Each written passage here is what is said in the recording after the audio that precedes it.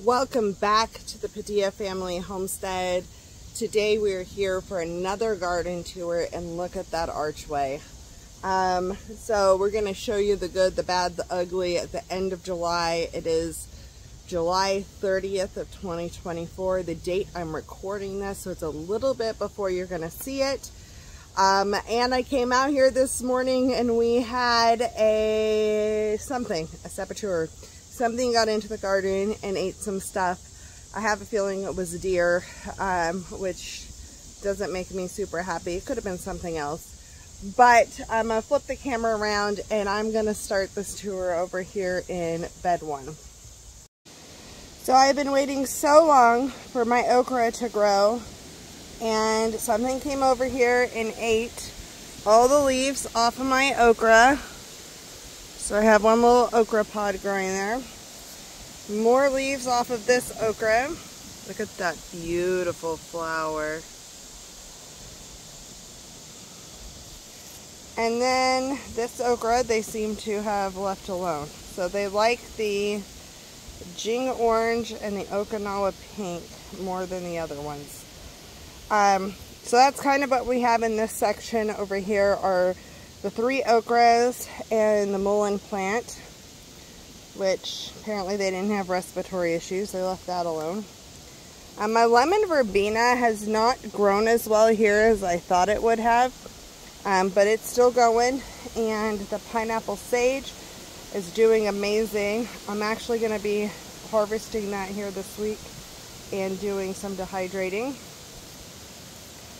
Down here we have our sage, our basil, and a bunch of oregano down at the bottom. Our Brussels sprouts are skeletons. That happened a little while ago. It is caterpillars that did that. Flea beetles wiped out our eggplant. And then we have yarrow growing strong. We have parsley, both curly leaf and flat leaf. And we have our agastache here. Now we also have a ton of lemongrass back here. My tomatoes are falling over, so I need to fix that. But this is the back view of the tomatoes. I have another stem that's breaking on this plant, so that one's probably going to go pretty soon. We may just be cutting our losses here with the tomatoes pretty soon. Look at that view of the tunnel though. Ooh, yeah.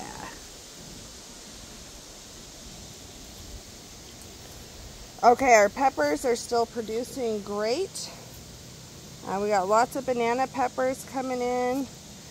We have snack peppers, which had blossom end rot. We ended up getting it right after I talked about not having it.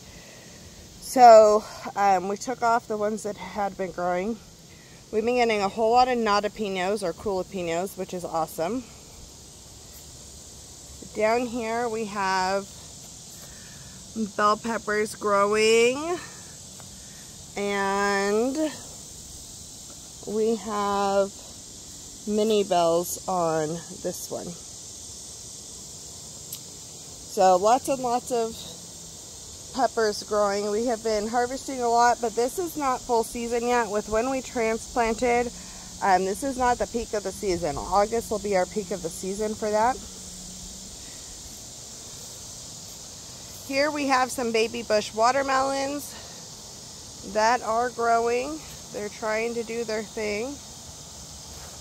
And then we're going to come into the basils finally picking up underneath the tomatoes. But this is that tomato plant that was dying really bad. There's still a lot of life to it, so I'm kind of just letting it hang on right now. I do need to re-tie it up because new growth is happening, which is awesome, and new flowers are setting. So right now I'm letting this just hang on as long as it can and hopefully ripen what's on it. And then I have tomatoes here. Lots of green tomatoes. Oh, look. A garden snack.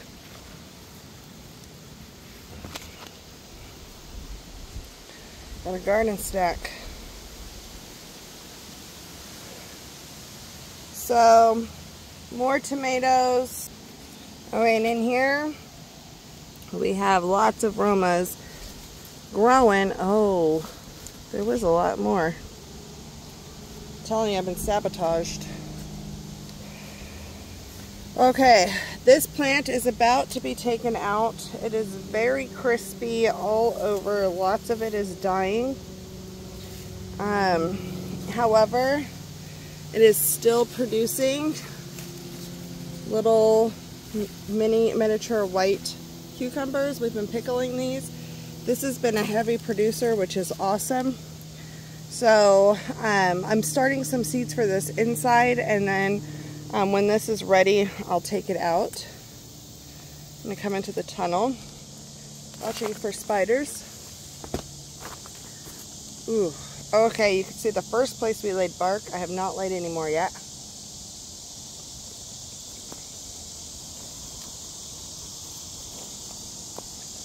Down here on the end, we've got honey nut squash. Lots of flowers. Lots of fun going on here. This is a spaghetti squash. This has powdery mildew though. So this has got to come out. I don't think we're going to get any spaghetti squash this year. But the powdery mildew is starting to transfer, which kind of sucks, but it's been very humid and it's about to get even more humid. This is a long cucumber. These English cucumbers are delicious, so they're all over the place. Wrapping all the way around over here, when we come into our lemon cucumbers. Oh look, it's trying to get stuck. Let's not do that. So the lemon cucumbers, which were the fastest growing with the leaves, are just now putting out cucumbers, but man, is it a ridiculous amount of cucumbers. It's kind of amazing. The bees love it in here. They are pollinating like crazy.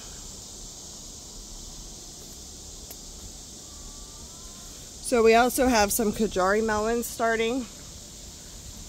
Another cucumber growing. And this was acorn squash that is just taking off. So it's like barely starting to see baby fruits. Looks amazing though. I have to come this way.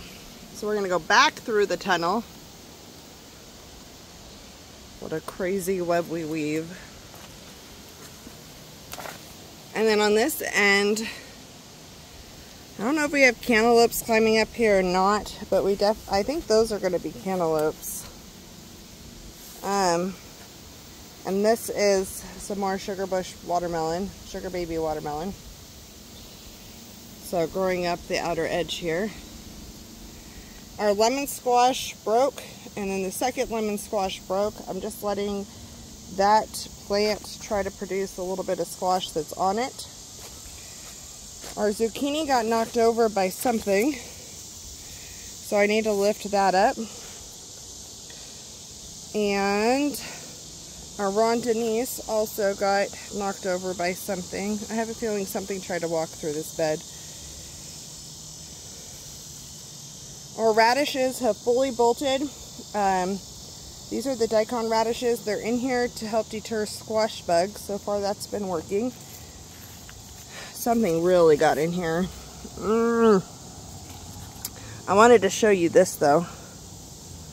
I'm not going to eat them right now. But these are the radish seed pods. And you can actually eat these when they're young. And they will taste like radishes, which is awesome. So our squash bed could totally be doing better. It's not, but that is what it is. This is Sugar Rush Peach. It is putting off lots of peppers right now. So we should be having a decent harvest coming up. These are all hotter peppers. This huge thing is a poblano. You can see, let's see. You can see one of the peppers there. So all this bush, I got one pepper on it right now. The one back here is the jalapeno, and that down there is a sriracha pepper. And hiding all the way under here, because I didn't know the difference, is the shishito. It's trying, but it's not getting enough sun, guys.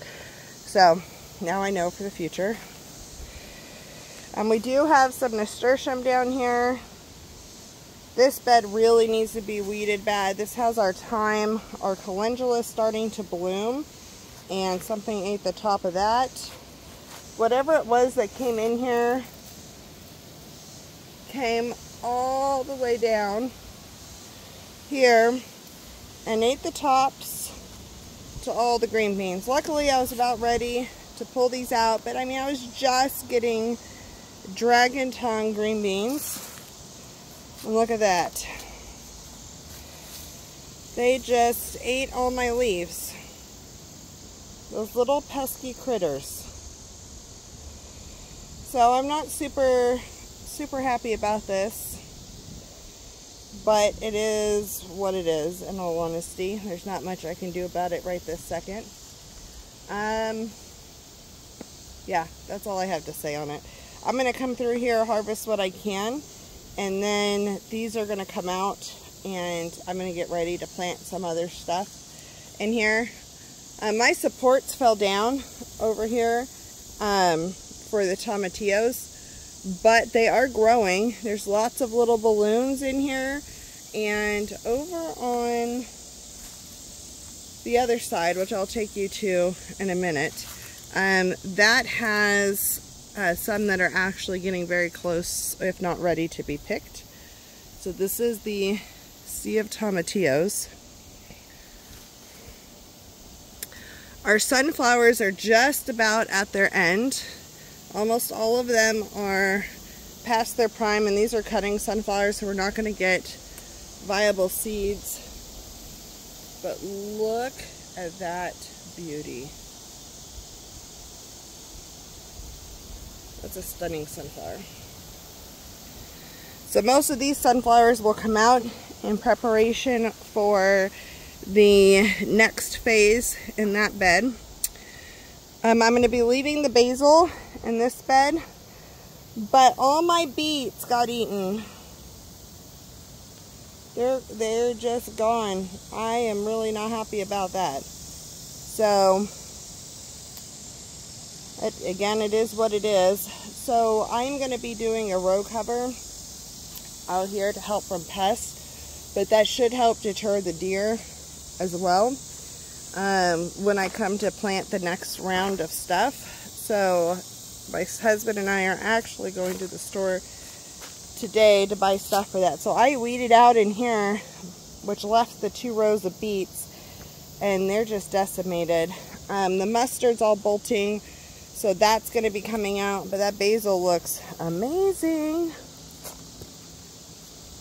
We're going to walk around here. I'm going to get a sip of coffee. Check out my new setup for coffee in the garden. It's a mason jar with a lid and a silicone sleeve.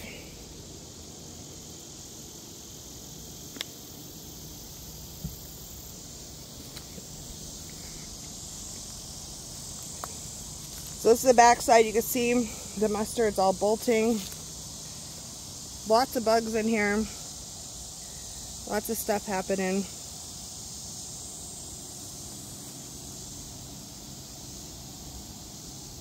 I got a lizard. See if you can see the little guy. He's a blue tail.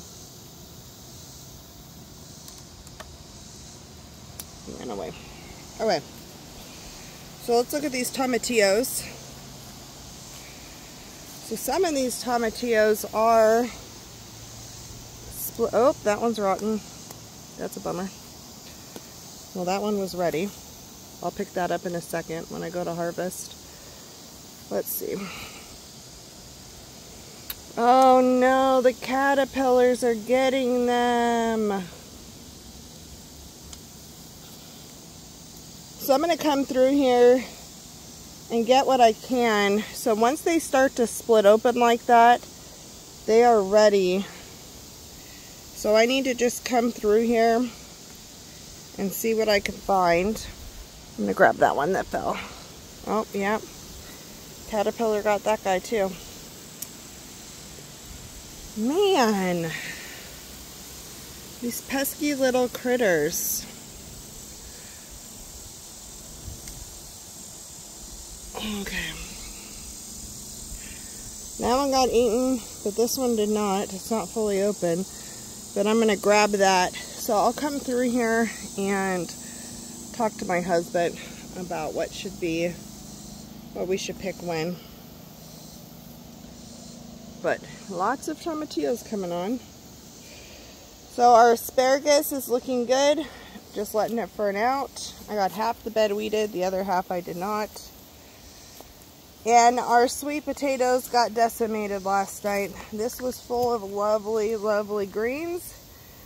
And now it's full of lovely weeds. You can see how the tops are gone. So that's really unfortunate. Our potatoes are dying. I'm just going to move on. That's just unfortunate. So the potatoes are dying. And this is going to be time to dig pretty soon. I'm not digging until my best friend gets back. And we're going to do that together probably this coming Sunday. And then our corn is growing beautifully. The buckets are all just dirt that has weeds in it. And then I need to weed around the artichokes. Some of these artichokes are doing great. Those are not getting enough sun, those two. So come back around here and I'll show you the artichokes in the corner here. These are doing much better. And then on today's project is dealing with this section down here. So my husband's gonna weed eat and clear the paths out. So we have the pumpkins growing down here, and we have one loofah that survived for that area. So we need to get the trellising up, and we need to get this weed eated, and then we're gonna lay an area of bark down here to make the weeds less pressure around here. I will still have to weed eat around where the pumpkins are, but it's going to make it a lot better down here to have the path of bark going from the gate all the way down to where the loofahs are going to be. And I really don't think those loofahs are going to do anything this year. And so what I'm going to do is I'm going to be putting mounds of dirt along the bottom of each row, and I will be planting peas there. So we'll have a variety of peas, 3 different types of peas that we'll have growing up the trellis there as well. And if the loofah does its thing, great. If not, great. So that's it before the big changes start to happen.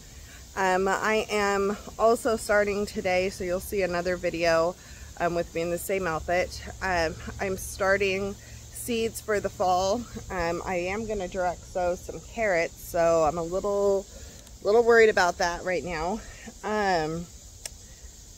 But it is what it is. I do need to get, I have netting ordered and on its way. I think it gets here tomorrow. And then we're going to start figuring out how we're going to do hoops to cover stuff. And then have frost protection in the future. But we're not anywhere near frost yet. We have time for that. But whatever we use for insect netting, that same structure is what we're going to use for frost. So the critters have found the garden, which is sad. So we're going to have to thought process through a few things and decide how we're going to handle it. If it is deer, which I think it is. Let me know if you know what's eating this stuff, those particular things. Mainly green beans and sweet potatoes and okra. But if it's deer, I need to figure out a way to deter them from hopping the fence. So I think I have an idea that may be like way overboard. So we'll see. I don't know. We got to figure it out. Because they're just going to keep coming back, and there are lots and lots and lots of deer here. Like not just 1 or 2 at a time. It's like a pack of 15.